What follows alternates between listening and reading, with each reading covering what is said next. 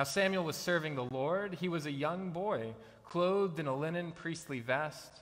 His mother would make a small robe for him and take it to him every year when she went up with her husband to offer the annual sacrifice. Eli would bless Elkanah and his wife, and may the Lord replace the child of this woman that you gave back to the Lord.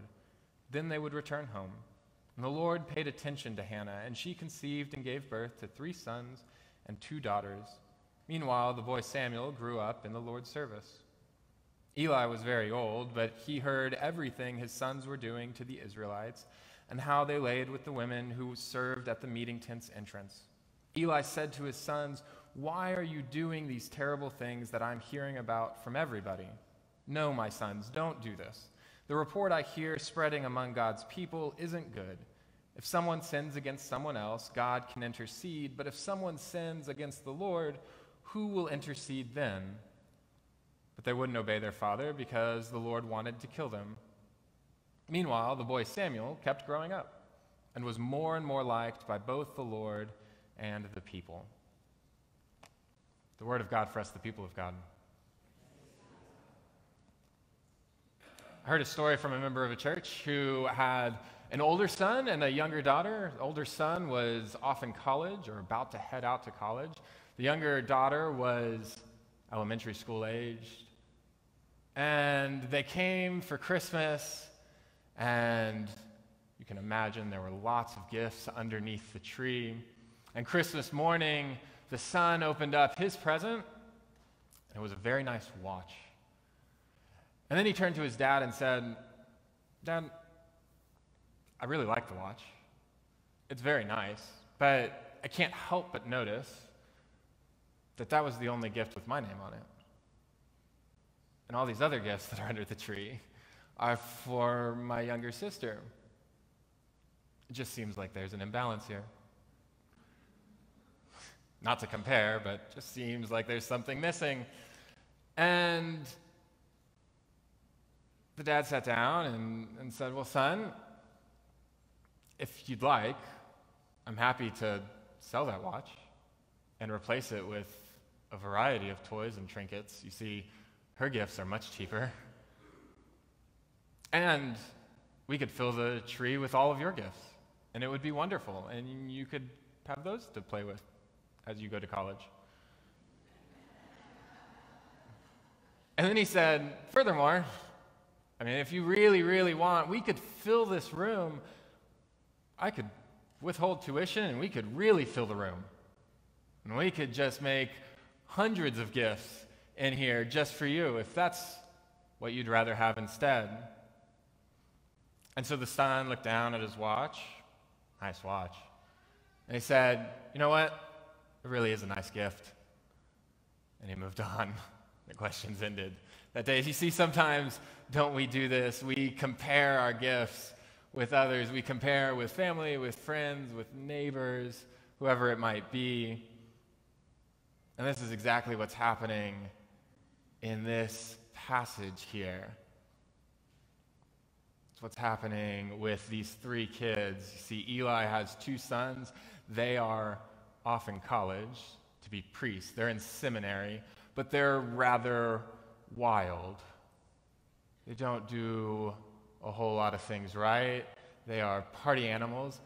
I will let you know this doesn't happen in seminary at all anymore. This is not my experience, but this was the experience for Eli's 2 sons. And they get in trouble for it a little bit. They wreak havoc, and it's right in front of the shrine, right in front of the church. And then there's the younger boy, Samuel, elementary aged, just a kid.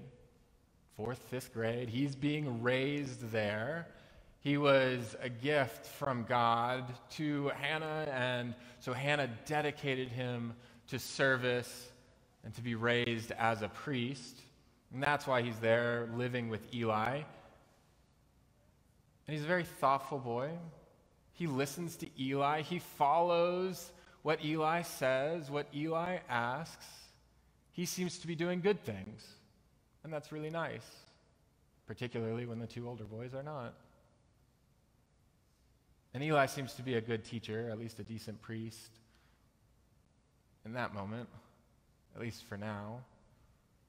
The comparison between Eli's sons and Samuel is stark. It is abundantly different, a world different. Every time that Eli's sons are mentioned, it is really negative. Every time that Samuel is mentioned, it is overwhelmingly positive. And Scripture goes back and forth for 4 chapters, the very first 4 chapters of 1 Samuel. It is constant, this ebb and flow, this back and forth between the sons and Samuel. And one of the complaints against the 2 sons is that they set aside some of the meat that is offered for a sacrifice. When people come in to give their sacrifice, to make their sacrifice before the Lord, the practice at this time was that all of that meat would then be boiled. The priest could take a little bit out of that and eat after it's been sacrificed, after it's been boiled. Instead, Eli's sons, they cut off the choicest slice.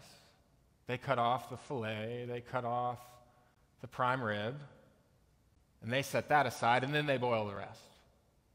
They want to have a barbecue a little bit later. And Eli's the priest. You see, I realize it's the boys that are doing the action here, but they're doing it because they've been instructed to. They've been told, this is okay. As Eli's raising Samuel, and it seems like he's doing a good job, Eli is missing a significant piece. He doesn't instruct his own 2 kids. He doesn't continue their education into seminary. He doesn't instruct them of what is sinful and what isn't. And he, in fact, encourages this awful and sinful practice of withholding meat, withholding part of the sacrifice. He's the one that's been getting the prime rib, the filet mignon. He hasn't stopped it. He doesn't correct it. He doesn't do any of that. He doesn't even call for their repentance, for their change of heart. He's the priest. It's his job. He doesn't do it. And that's what Eli's done for his sons, and it's rather unfortunate. Conversely, though, Hannah, as we read this morning, Hannah, who only sees her son once a year, she comes with a gift. She comes with a beautiful robe that she has made. It is difficult and expensive to travel, but she puts her all into it. She comes with her sacrifice each year. She comes to see her own son. She comes to give a gift. And she comes to worship.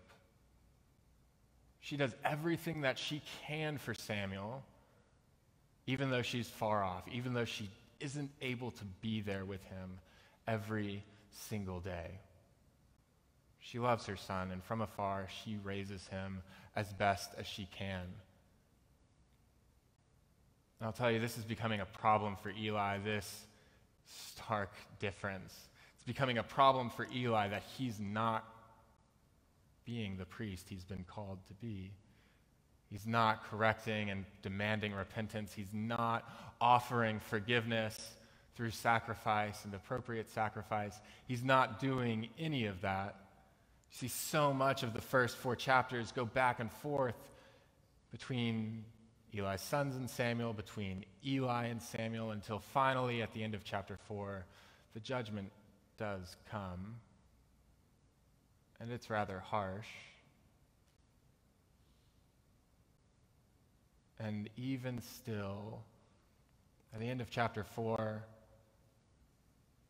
it's Samuel who finds favor. It's Samuel who is still the young boy. It's Samuel who's still doing the right things. He seems to be raised well. It's so easy to go back and forth during this time of year. It's so easy to compare our lives to others. It's the end of the year.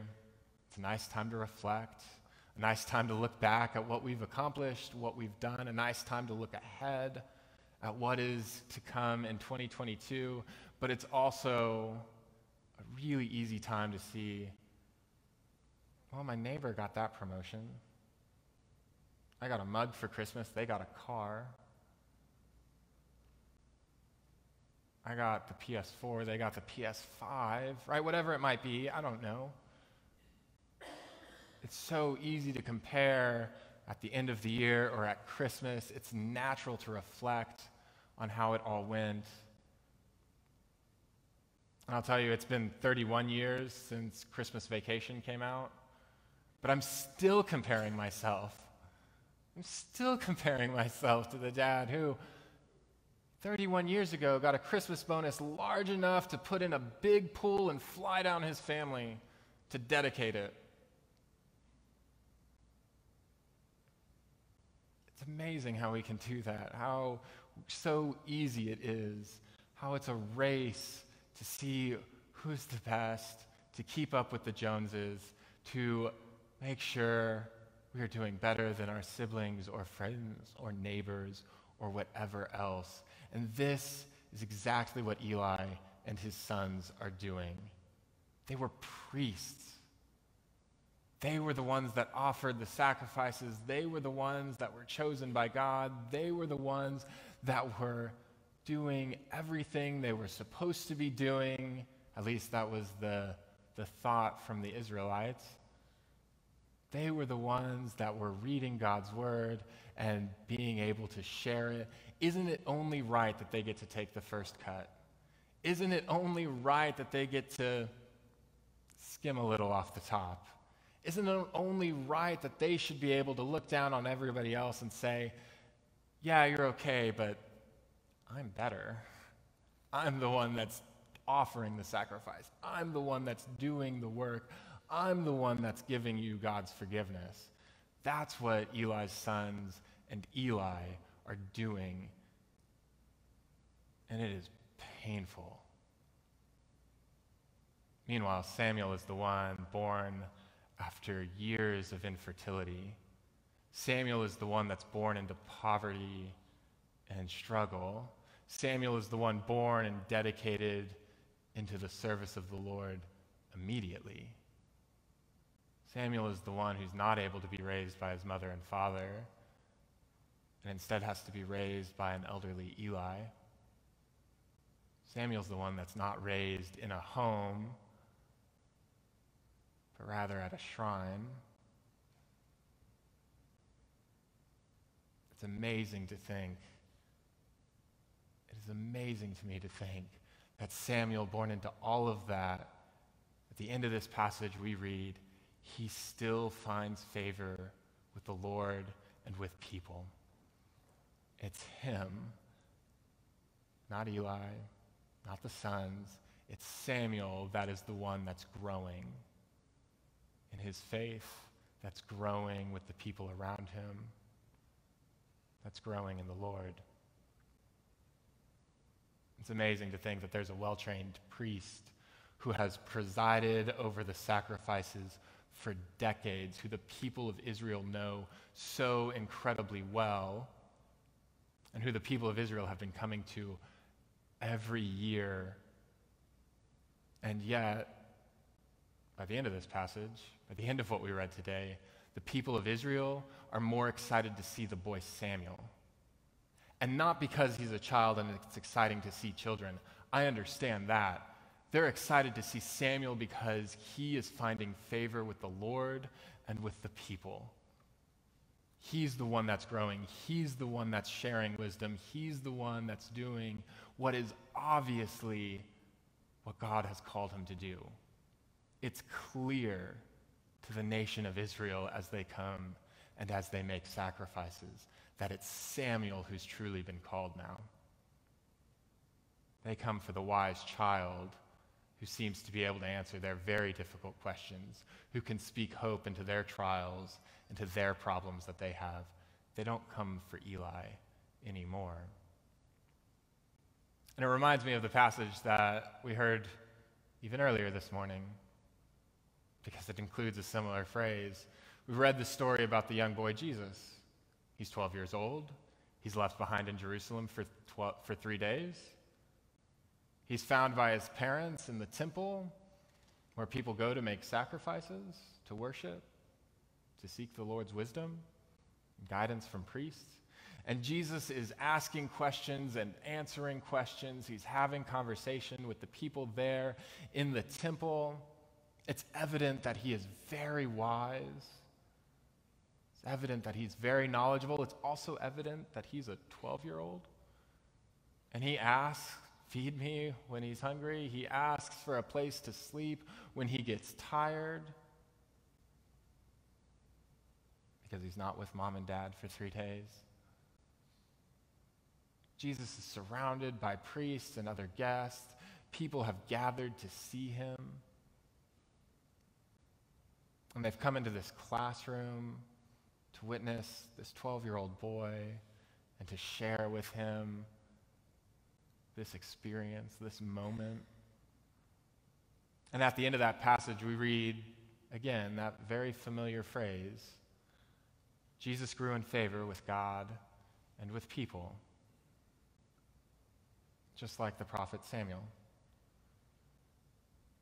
Comparing ourselves to others with envy is a rather dangerous thing. It's never a good idea. Envy and greed, as it turns out, is a really, really serious sin, and it destroys lives often. It seems to me that it's part of the reason why the stories of Samuel and Eli are juxtaposed the way they are, why they are written the way they are. It's constantly back and forth rather than the story of Eli and his sons, then the story of Samuel. They're intertwined. They're shown together because this comparison that Eli's sons in particular are participating in is dangerous. It's painful, and it leads to judgment. They go back and forth to show us the person that looks like they're doing really well. Eli is actually the one that's just a step away, a chapter away from deep, deep judgment. Samuel continues to grow in favor with the Lord and with people. Christ continues to grow in favor with the Lord and with people. And that's our example. Even Christ, even God with us, the Messiah, the Savior, even he is growing in favor with God and with people. There is still room to grow. And if Christ at 12 can grow, so can we this Christmas season. It's absolutely our example. Growing in favor with God and with people could look like a great many things as we continue to grow in our faith. Could look like a great many things as we continue to pursue sanctification, as we continue to pursue God's grace in our lives and our growing faith.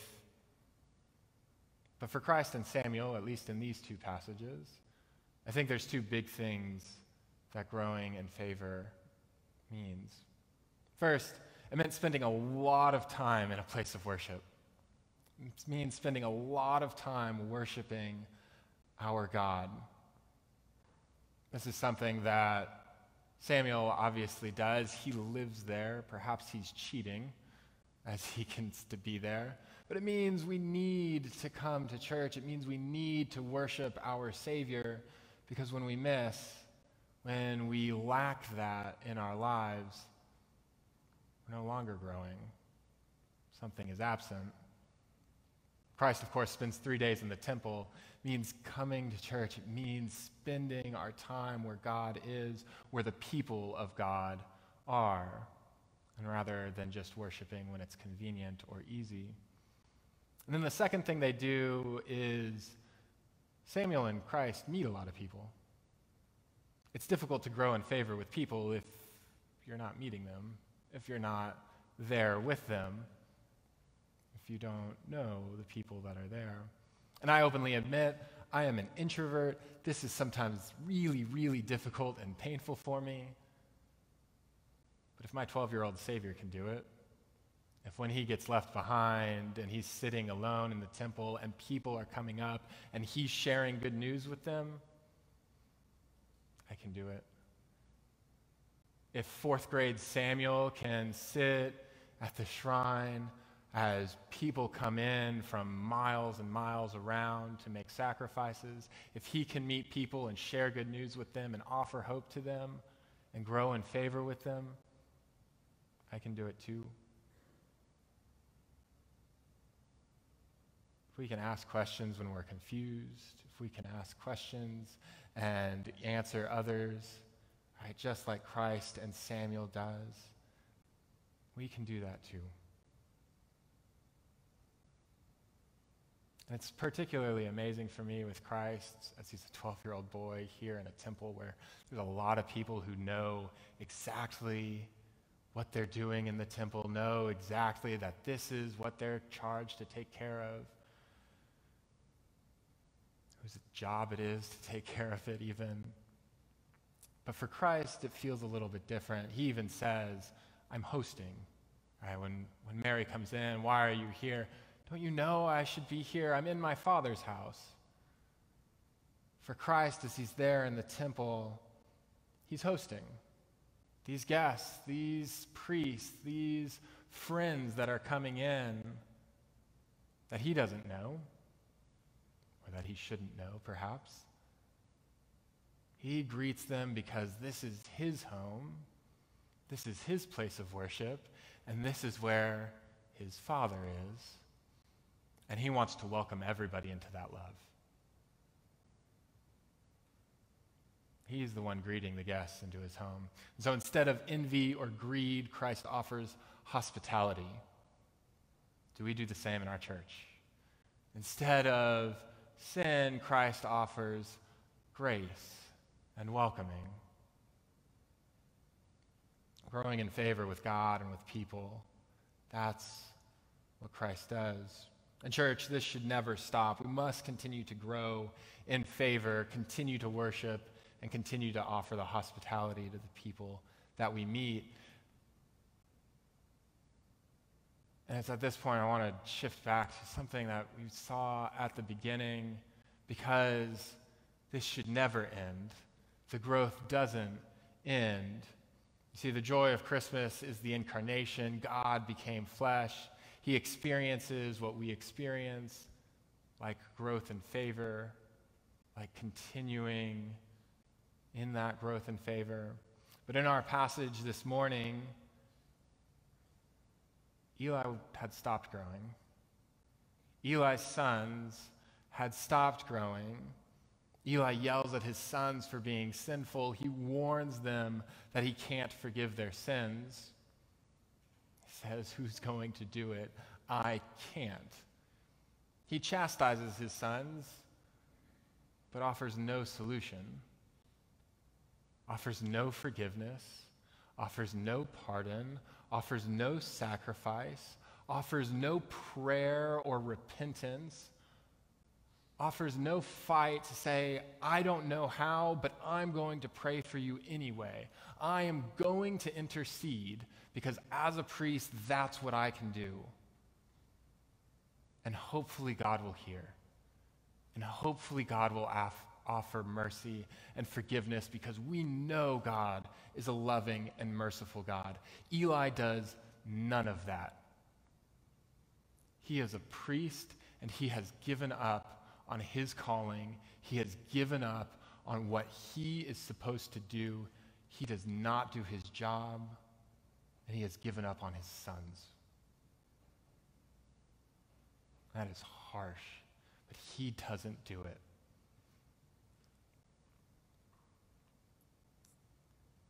And it's really, really painful for me to say this, but Samuel loses favor too. So I really love Samuel. But as Samuel gets older, he's going to lose favor too. He runs into almost the exact same issues that Eli does. His sons do almost the exact same things. Samuel has failed. He's stopped growing in favor with the Lord and with people as he gets older. And Samuel similarly doesn't offer forgiveness, doesn't offer pardon, doesn't intercede with prayer on behalf of his own kids and on behalf of the people in his community. Samuel stopped growing in favor with the Lord and with people. Christ, though, is the difference. Christ breaks that routine. Christ never stops. And he still hasn't. Christ does offer forgiveness even in the most difficult times, even in the most challenging times, and even in the hardest of sins. Christ continues to be there for us because God is with us, because Christ is our King, because Christ is our holy and high priest who will make that intercession for us. He does pour out grace. The incarnation means that we are no longer relying on the words of the prophets, as good as they are sometimes. It means that we're no longer relying on the grace of the priests of old, as wonderful as that was sometimes. It means that we are relying on the almighty and all-saving grace of our Savior. We're instead relying on the living word of Jesus, now, tomorrow, and forevermore. In the name of the Father, Son, and Holy Spirit, amen.